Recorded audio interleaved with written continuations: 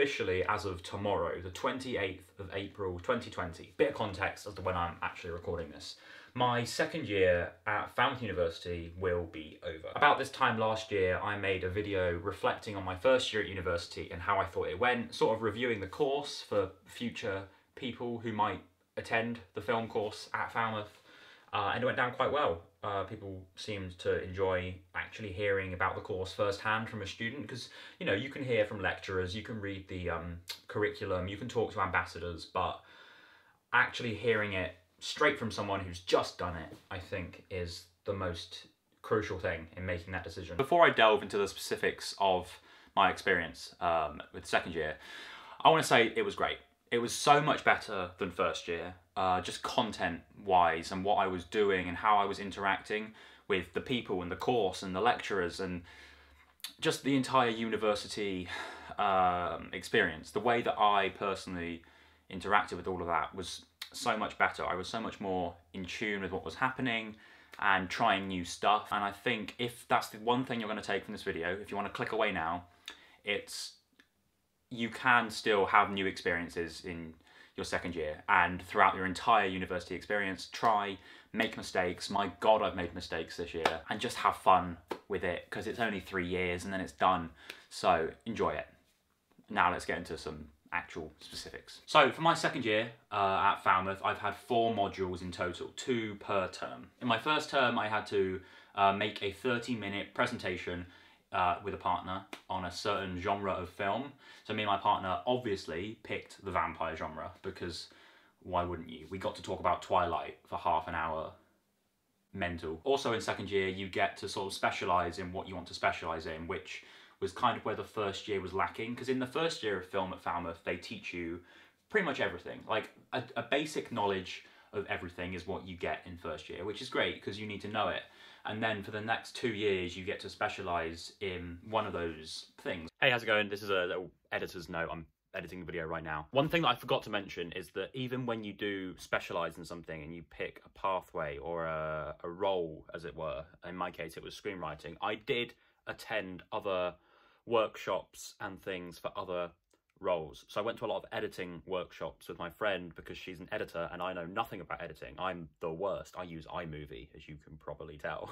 And the uni does really encourage you branching out and trying new things and not just being limited to the one thing that you're doing, you know? So I just wanted to say that. So you're not sort of stuck in the one thing. Yes, you're being graded on that one pathway and that one module, but you can do other things, right? Back to Luke on his bed, not looking like this. So I've said it before, and I'll say it again, but I'm a screenwriter, so that's what I specialised in. This year alone, I've written a 10-page short film, which I was really happy with. It was a love story, basically. Well, it's a loss of love story. I'm hoping to produce it at some point. I was going to produce it this summer and actually turn it into a film. And I've also started the treatment for my feature film. The treatment, for those of you who don't know, is basically just a document with the outline of the plot, some development stuff, and now I'll start writing it. I've got some script pages done already, but for third year I have to submit a whole 90 to 120 page feature-length script. So I won't get into the specifics of what my film is about, because, you know, copyright and all that. The film is going to be mine, obviously, because I'm writing it. Stupid point, Luke. But what I can tell you about it is that it's about a young woman, a 17-year-old young adult, who has to deal with loss. And on top of all of that, I've also written a 4,000-word essay this year on French cinema and sexuality, teenage sexuality, nudity, and prostitution within French cinema, which is a heavy topic. Now, I know that the world doesn't need another white, straight male writing about female nudity and sex in film, but I find gender and sexuality discussions so interesting that I couldn't not write about it. So in comparison to first year, second year has been a lot more freeing.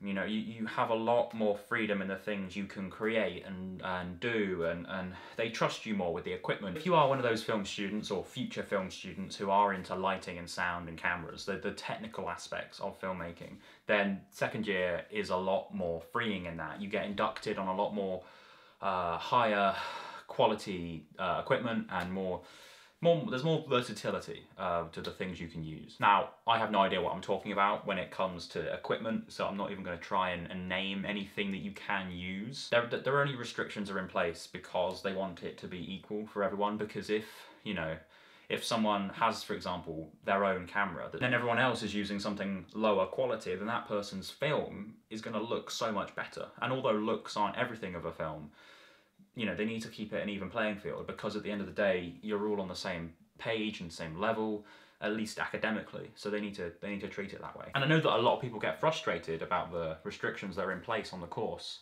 I've had many debates with people that they think they shouldn't be there. I think they should, because for that exact reason. What they're focusing on and what they're teaching you is how to tell a story, because any schmuck can pick up a camera and film something. I'm doing it now. Yeah, this isn't the most visually appealing image of all time, but I'm telling you a story right now which is more engaging than the shot, and I'm not a DP, I'm not a cinematographer. I like to write and tell stories, so that's what I'm doing. So if you're thinking about coming to Falmouth and studying film, then do it. Look into it and ask people. Leave a comment down below if there's anything you want to know about in particular. I will do my best to answer. As I said, I'm not well versed in equipment or anything like that, but I know who to direct you to, and I can get those answers for you. But I'm going to leave this video here because I probably waffled for way too long. I just wanted to have a little bit of a look back at second year and compare it to my first one. Even if no one else really watches this or cares. It's weird that, my second year is now over. I've handed in my work and there's nothing else I can do for it. So, yeah. As always, I've been Luke. Thank you very, very much for watching. If you enjoyed it, then give it a like, and I will see you in the next video. Stay safe. Bye.